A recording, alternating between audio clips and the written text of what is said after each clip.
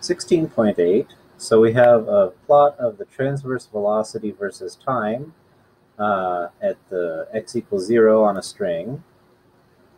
That obviously has a wave going on it. The scale of this is set by 4 meters per second. Now, this is the generic form that the wave has, and so we want to figure out what this phase phi is. And it warns us about potential issues with inverse trig functions on calculators. So we're going to have to be a little bit careful of that. Now, we're told this is at x equals 0.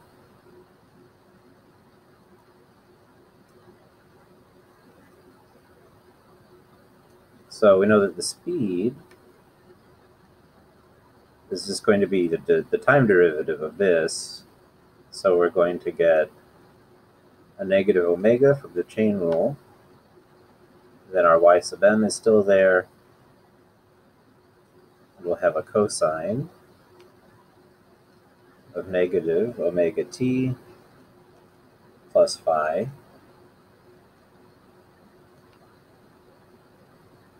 So this is our function that's being plotted here. So at t equals 0, the slope of this is positive.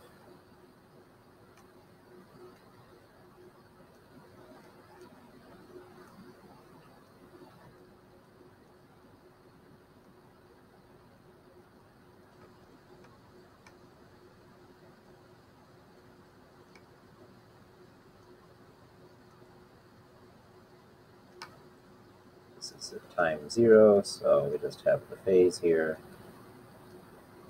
So this is going to help us get the correct angle here, noting that this has to be positive. More specifically, negative sine of phi is positive because y sub m and omega squared are positive, and we could divide both sides of this by those, and so we just get negative sine of phi is greater than 0. So this means that phi is either in the third or fourth quadrant.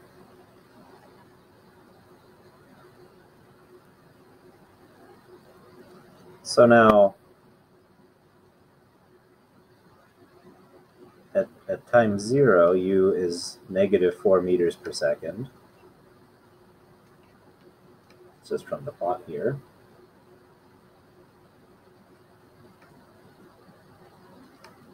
And u max is 5 meters per second.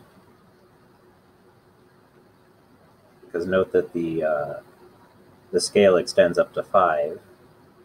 So the thing that gives us the scale, what the scale of the axis is at 4, but then we have an additional sort of tick mark up to 5, and that's the maximum value it takes.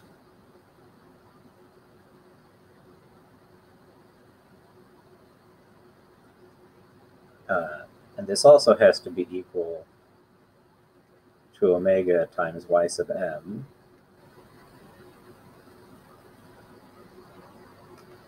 So we have u equals negative u max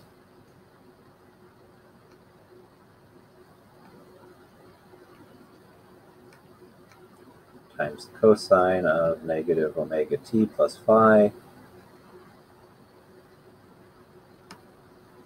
We want this at t equals 0.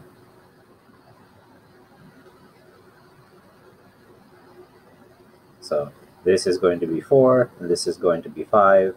This is going to be 0. So we have that the phase is going to be an arc cosine of 4/5.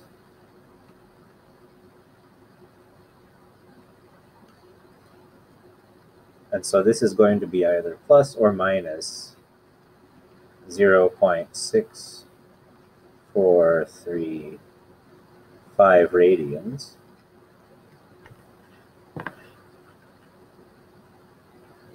we're using the fact that cosine is an even function, so we can multiply this by -1, and it doesn't affect the.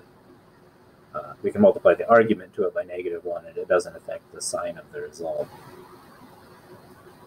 Now, because we said that the angle has to be in the third or the fourth quadrant, we need the -1, because we measure angles from the positive x-axis, of course.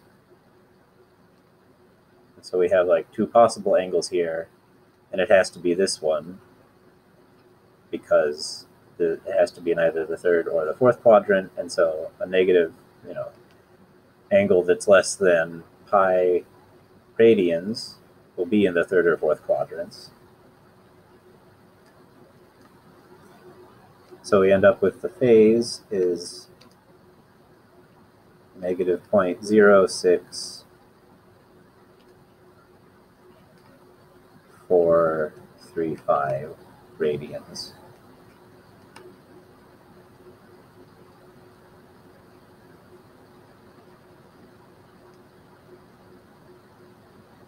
And of course, we could also add any integer multiple of 2 pi to this, or subtract any integer multiple of 2 pi, and it would be the same angle. But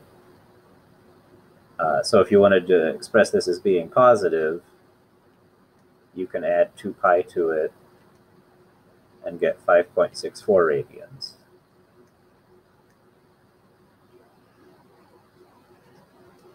So that it's, instead of starting at the x-axis and going back a bit, you start at the x-axis and then go all the way around to where it is, and that's 5.64 radians.